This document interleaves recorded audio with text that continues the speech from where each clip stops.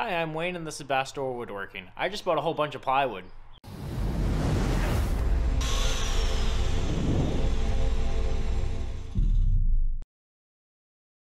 So I ended up getting 10 sheets of 3/4 inch plywood and 3 sheets of 1/2 inch plywood. This large supply of plywood is going to make my next 10 projects or so possible.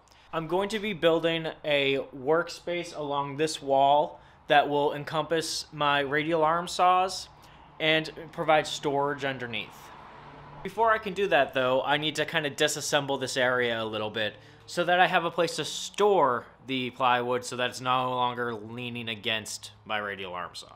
So to begin, I'm going to take down the shopsmith. The shopsmith's going to be part of a different project down the line. I'm going to try to make a horizontal bore machine out of it. I should say a dedicated horizontal boring machine.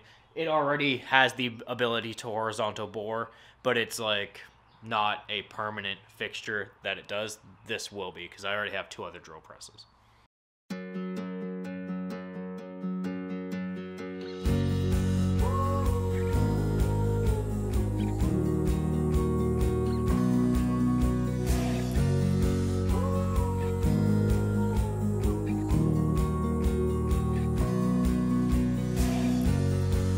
Okay, the shop is officially a disaster and it's going to get a lot worse before it gets better, but it is going to get better. We're just going to have to work around the mess for the time being.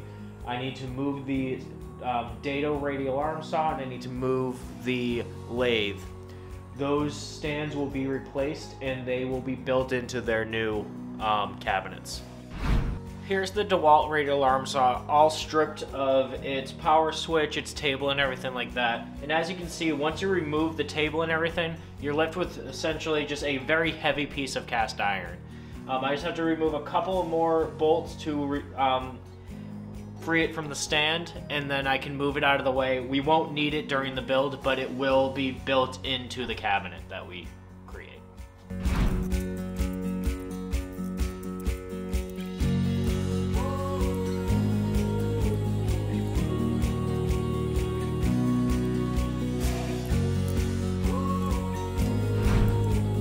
I began work on the cabinets by ripping down some full sheets of plywood on my table saw. I'm using my mobile workbench as an in-feed table, allowing me to maneuver a full sheet of plywood safely. The cabinet is going to be 24 inches wide and 96 inches or 8 feet long, and 41 inches tall, which should be a nice working height for the radial arm saw.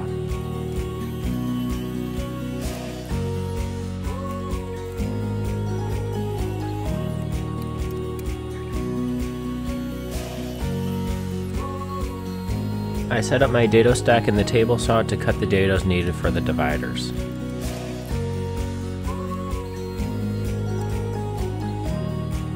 It was at this moment that I realized I could not cut the dados on my table saw, and I had already disassembled both radial arm saws. Which means I would need to cut the dados using a router, easily my least favorite way to cut dados. The Harbor Freight edge guide ended up being a piece of junk, so I clamped a large piece of aluminum to the board and used some spring clamps to hold it in place.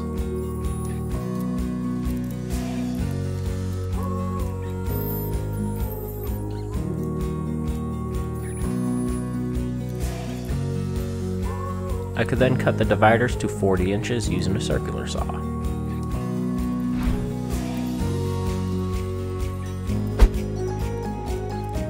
It was assembly time. I glued and tacked the dividers using 2-inch straight nails and then carefully moved the entire assembly to the floor to add the top.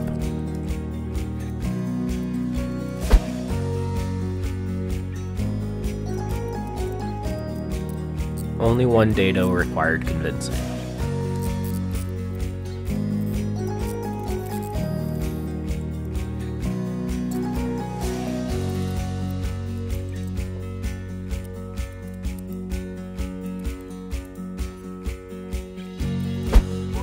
I could then go back to the table saw to cut the back of the cabinet from a sheet of 1/2 inch plywood.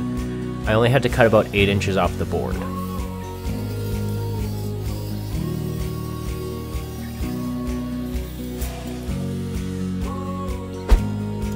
The back is held in place with brad nails.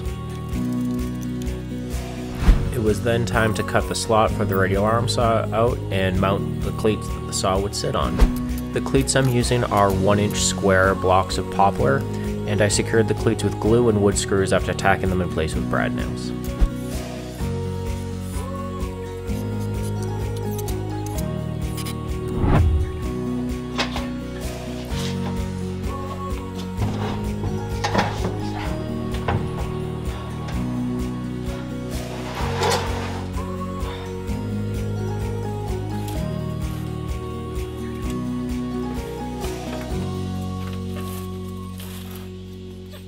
This part's gonna suck.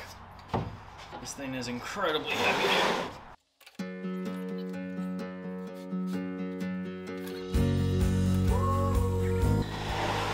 Now, if I get it to the spot and it doesn't fit, that's a whole other problem.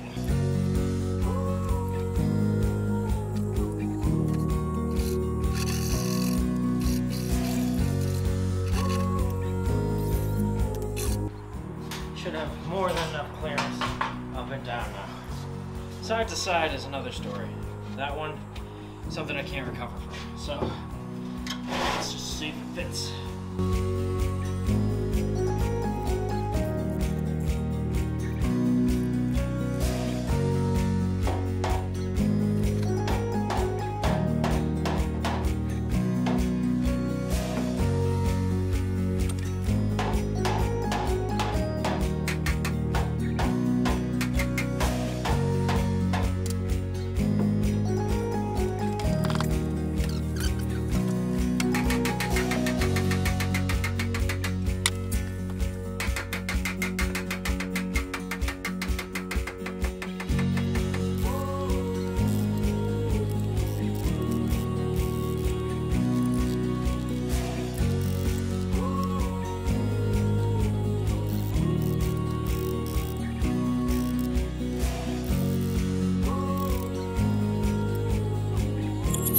Okay, the radial arm saw is in there. Well, at least the Dado one is. It was a very tight fit, but it did end up slotting all the way in. Just took a lot of convincing with a rubber mallet. But I think that's where I'm going to leave it for today, because that took actually everything I had to get that in there. So thank you for watching. Make sure you like, comment, and subscribe to keep up to date with new projects as they are released, including this one.